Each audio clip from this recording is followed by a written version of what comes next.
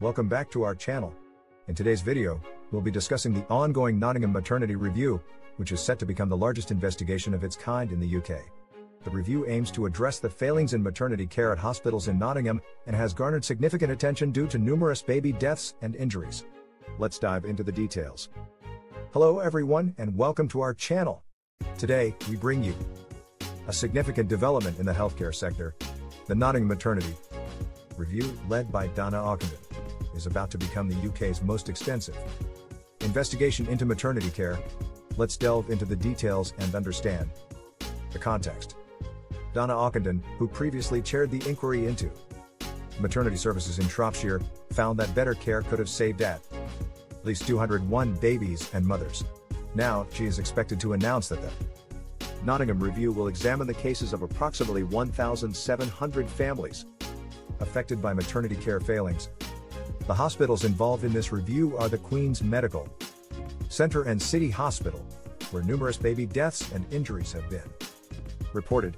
These incidents have prompted families to request an apology and a thorough investigation. Our aim is to conduct a radical review that ensures women from all communities are contacted by the trust and feel confident to come forward.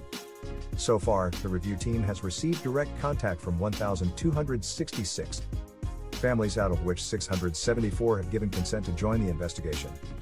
However, the families have requested a change in the review process from opt-in to opt-out. The Nottingham University Hospitals, NUH, Trust, responsible for the affected hospitals, has written to 1,377 families, but only 360 have responded.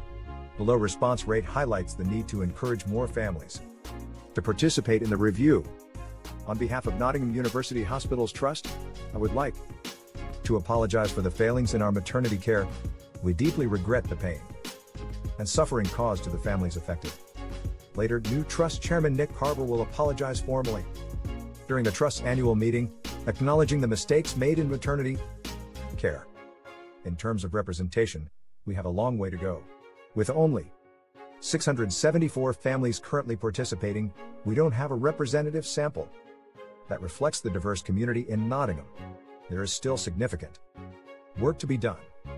The review has revealed concerning disparities in response rates, with only 28% of white women contacted responding, while the figures for Black and Asian women were 10% and 5% respectively. Efforts must be made to ensure equal participation from all affected communities. As the Nottingham Maternity Review continues, it is crucial to acknowledge the need for transparency, accountability, and improved maternity care services. We hope that this investigation leads to positive changes, ensuring the safety and well-being of mothers and their babies.